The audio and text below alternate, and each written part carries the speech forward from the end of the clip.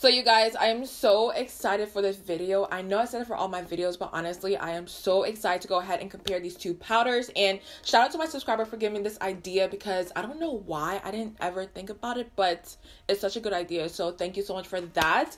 But I do have the Fenty Beauty powder and the Huda Beauty powder, and these two are so similar in so many ways. And she actually told me like which one do you prefer more and whatnot. So I want to go ahead and film this video and basically give you guys like the 401 when it comes to this powders. I don't know why I said 401, like I meant the details, but y'all know what I mean when it comes to these powders. So I don't want to say too much. Let's just go ahead and just jump right into the video. So before I start, I do want to mention, if I am looking down, I'm reading my notes right here when it comes to these powders, because I did write the pros and cons about each of these powders. And the first one I do want to talk about is the Huda Beauty powder. This is $34 and it has 20 grams in here, whereas the Fenty Beauty powder is $32 and it has 28 grams in here. So you're definitely getting a whole lot more in the Fenty Beauty powder, more so than the Huda Beauty powder. The Fenty one is a little bit bulky, so it's kind of tricky to know how much is really in here. But with the Fenty, you do get 28 grams of powder in here, whereas the Huda Beauty powder has 20 grams. So when it comes to the amount of shades in here, they do have 8 shades in total for each brand. And that is so cool, because when it comes to brands, y'all, like, if y'all remember back in the day, we either had 2 options where it was translucent or it was a white powder. You had 2 options and that was it. So to have 8 powders to pick from, that is really cool. And they have light powders, dark powders, banana powders, all that good stuff in there. So that is really cool. And I just want to go ahead and point that out, because a lot of brands don't have that nowadays. So comparing these two powders, I do want to mention the Fenty Beauty powder is not a very banana yellow powder. It's more of a beigey color. Let me show you guys what it looks like. So it looks yellow when you first look at it, but in real life, you guys, it has a very beige color to it, which is not a bad thing. For me, it doesn't give me much of a highlight. Kind of looks like my skin tone a little bit. So I just want to go ahead and point that out. Now with the Huda Beauty powder, this is more of a true yellow powder, okay? It gives me that highlight that I'm looking for, and this is what it looks like. Now when I first saw this, I was a little bit scared because I thought it was gonna look ashy on my skin, but it gives me like the perfect highlight underneath my eyes. And I want to do a side-by-side comparison. Hopefully I don't spill any out, but this is what they look like next to each other, and y'all can definitely tell these colors are a little bit different, but they still work for my skin tone. Now one thing I do want to mention when it comes to these powders, they both have scents in there, and they're very different scents. When I first tried the Fenty one, honestly, I didn't smell the scent till somebody mentioned it, and then from then on, when I started to apply it on my skin, I was like, you know what, it does have a slight scent in there, and it's kind of hard to I think I just swallowed that. Wow. Wow. So I was kind of choking there for a second, but let's just go back into this. But it does have like a slight scent to it. It's not too heavy at all, so it's not really noticeable. Whereas the Huda Beauty powder, y'all, I'm telling you, when I first tried this powder, it was very, very strong. It has like a, all right, I don't want to swallow it this time. It has like a very floral scent to it. And also, if I'm quite honest with you guys, the more I use it, I don't smell it when I apply it on my skin, just because I'm used to it at this point.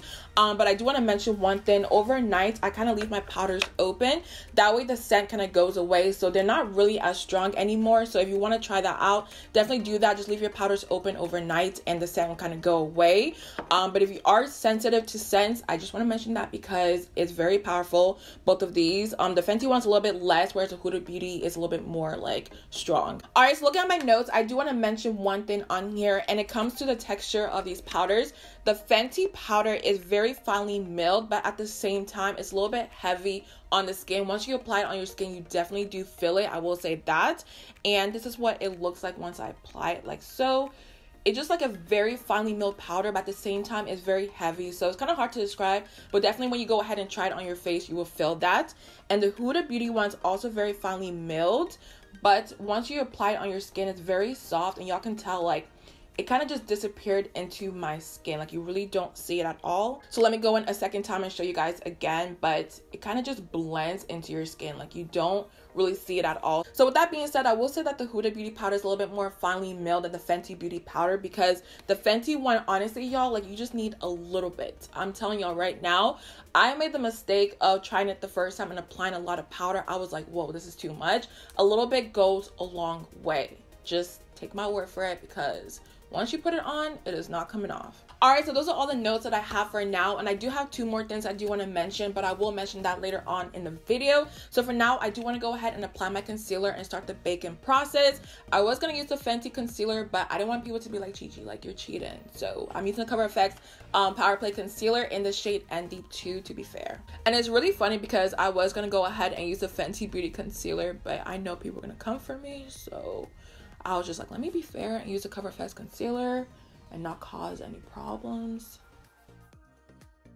So my skin is looking really good so far. And for the powders, I think I'm going to go ahead and use a Huda Beauty powder on this side and Fenty on this side. And I first go ahead and press the powder into my skin first, because if I don't do that, my skin looks very cakey and whatnot. I don't know what it is, but I first have to press the powder and then bake on top. So let me press the Huda one into my skin.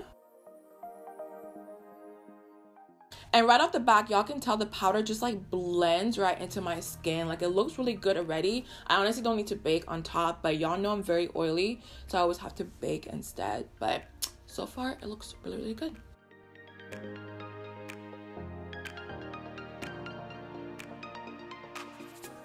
And moving on to my Fenty powder, I'm gonna first press it into my skin. And with this powder, I told you guys, a little bit goes a long way. And once you put it on your skin, it literally sucks the life out of any oil you may have on your skin. Like, all the oils you have, y'all, like, it'll be gone in a second. So y'all can tell, like, with this powder, I am kind of working it into my skin a little bit more than the Huda one. The Huda one kind of just blended right into my skin.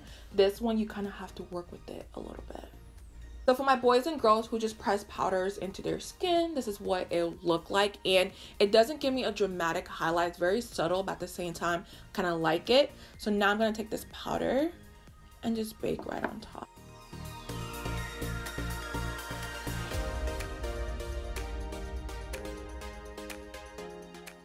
Alright, so these are what the two look like side by side, and y'all can definitely tell the difference once they're next to each other. Like, the Huda one's a little bit more lighter and a little bit more yellow, whereas the Fenty one is more of a beigey yellow color. So either way, I still love the colors on me, and I'm gonna go ahead and bake for about 10-15 minutes, and I'll be back, show you guys what it looks like once I brush it off. And there's a major difference between the two, but I'll mention that a little bit later. Alright, so it's been about like 15-20 minutes. I'm gonna brush the powder off my face, and once I'm done, I'll bring you guys in a little bit closer to see what it looks like up close, because y'all can't really tell from far away. So let me go ahead and use my e.l.f. blush brush and brush this powder all off.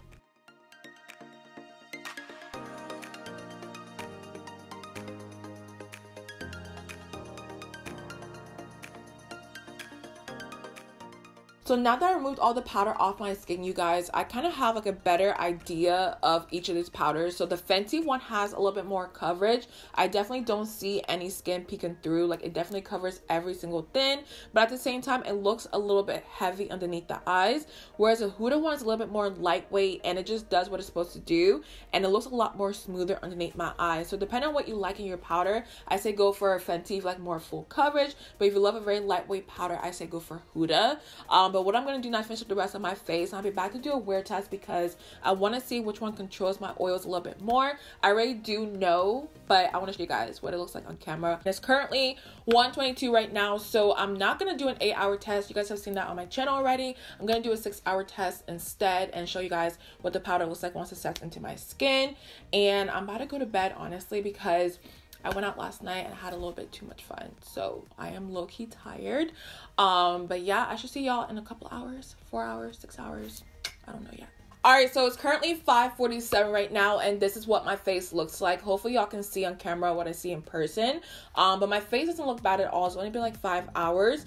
But I do want to point out the Fenty Beauty side is a little bit more oily than the Huda Beauty side. Honestly, the Huda Beauty side has a little bit of glow to it, but it's not oily at all.